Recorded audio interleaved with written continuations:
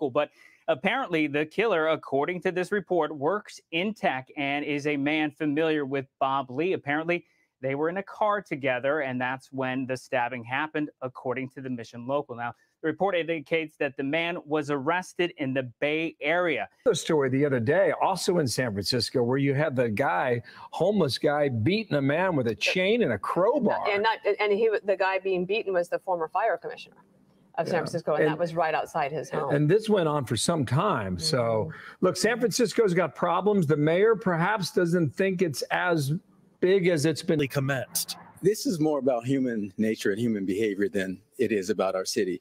Lee's fatal stabbing quickly gained national attention. Tech industry leaders, including Twitter CEO Elon Musk, blamed it on a violent crime wave that has taken over the city. Reckless and irresponsible statements like those contained in Mr. Musk's tweet. Well, actually, it is crime in your city. Like, think about it.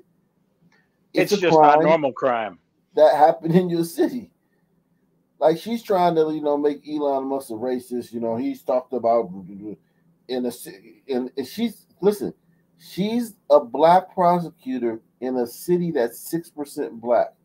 The mayor's black in a city that's 6% black. They're trying to give these some people there $5 million apiece for reparations.